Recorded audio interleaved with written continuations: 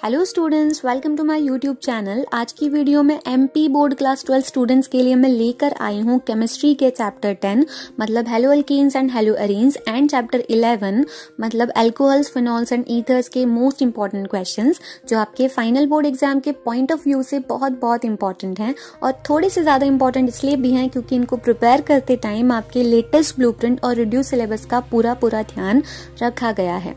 तो अगर आपने किसी भी वजह से ऑर्गेनिक केमिस्ट्री अब तक पढ़ना स्टार्ट नहीं किया है और आपको लग रहा है कि अब सिर्फ 3 महीने बचे हैं, अब कैसे होगा सब कुछ, और आप स्ट्रेस्ड आउट हो रहे हैं, तो प्लीज स्ट्रेस मत लीजिए क्योंकि ऑर्गेनिक केमिस्ट्री में आपको सिर्फ उतने क्वेश्चन ही करने हैं जितने मैं आपके साथ शेयर करूंगी आज की वीडियो में और अगली वीडियोस में।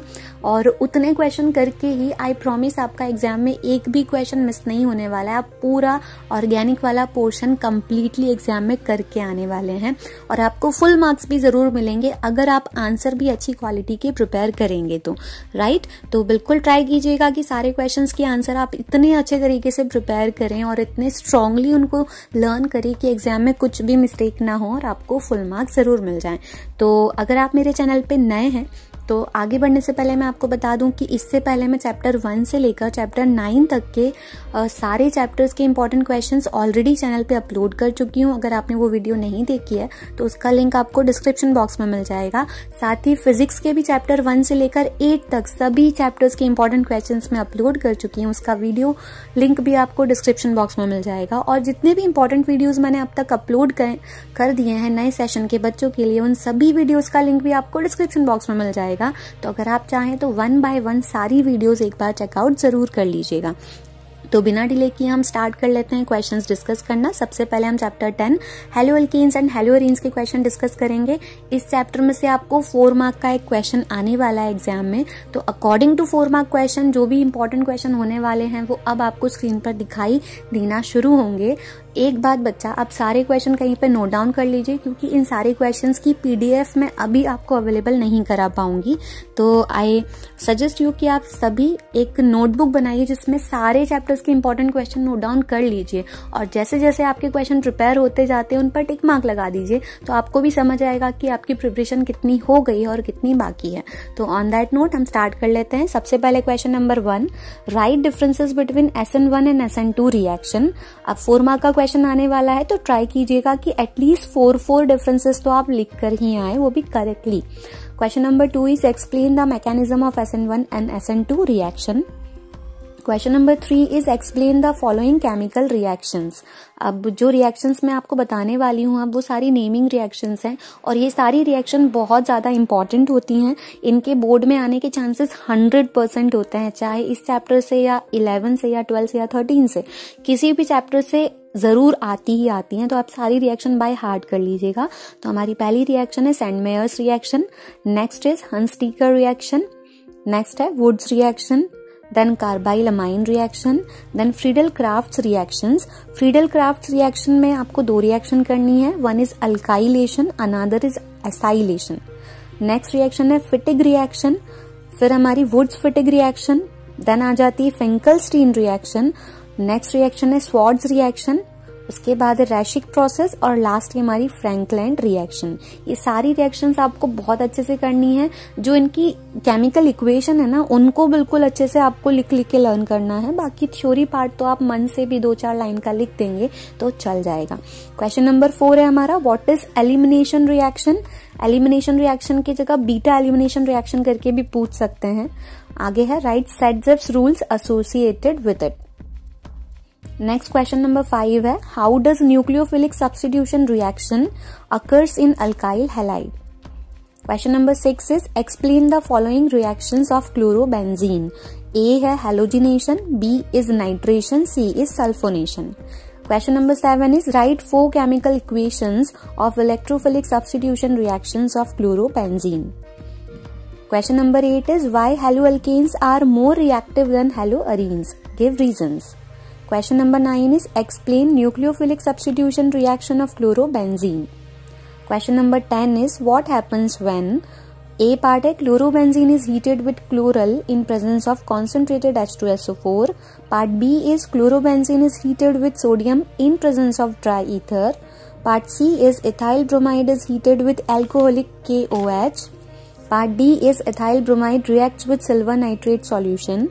Part E is methyl bromide reacts with sodium metal in presence of dry ether. Part F is ethyl bromide reacts with sodium ethoxide.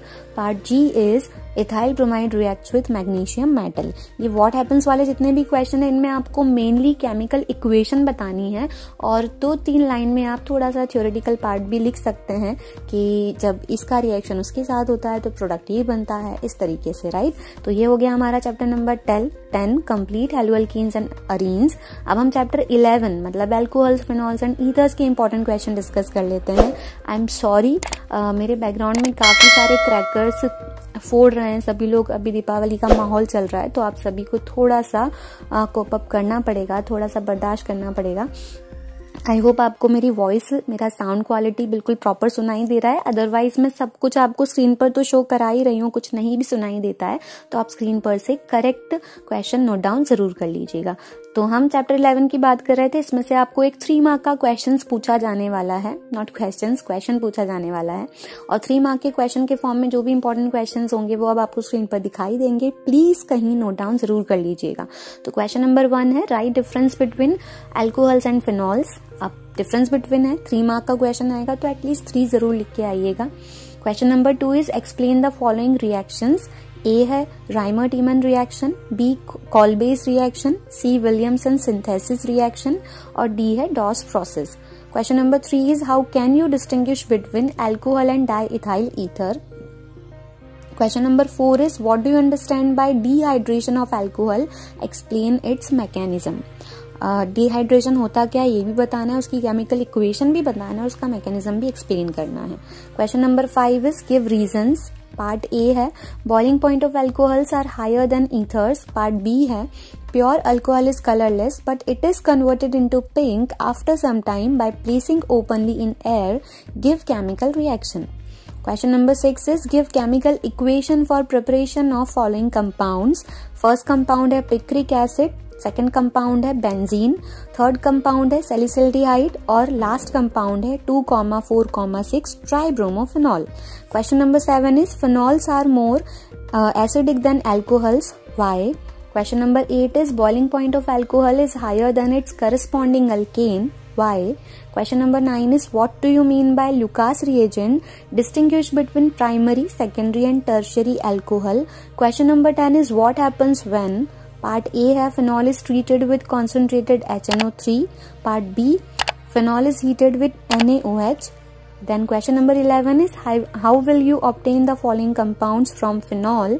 पहला कंपाउंड है 2,4,6 ट्राइब्रोमोफेनॉल, बी है 2,4,6 ट्राई नाइट्रोफेनॉल एंड सी है बेंजीन, डी है ortho and paracresol, E aniline and F है salicylic acid. Last question है हमारा right Victor Meyer method to distinguish primary, secondary and tertiary alcohol. तो ये थे हमारे दोनों चैप्टर के इंपॉर्टेंट क्वेश्चंस। ऑर्गेनिक के इंपॉर्टेंट क्वेश्चन मैं आपको 2 चैप्टर्स करके ही शेयर करूंगी क्योंकि सारे क्वेश्चंस की वीडियो बनाना मेरे लिए पॉसिबल नहीं हो पा रहा है, तो आपको वेट कराने से अच्छा है कि मैं 2 चैप्टर्स ही आपके साथ शेयर कर दूं। आई होप आपको वीडियो पसंद आई होगी। अगर पसंद आई हो तो वीडियो को लाइक करके, चैनल को सब्सक्राइब करके और कुछ 1-2 फ्रेंड्स के साथ शेयर करके ही जाइएगा क्योंकि आपका सपोर्ट मुझे मोटिवेट करेगा अगली वीडियो जल्दी बनाने के लिए। तो मिलते हैं अगली किसी वीडियो में, तब तक के लिए पढ़ते रहिए। All the very best.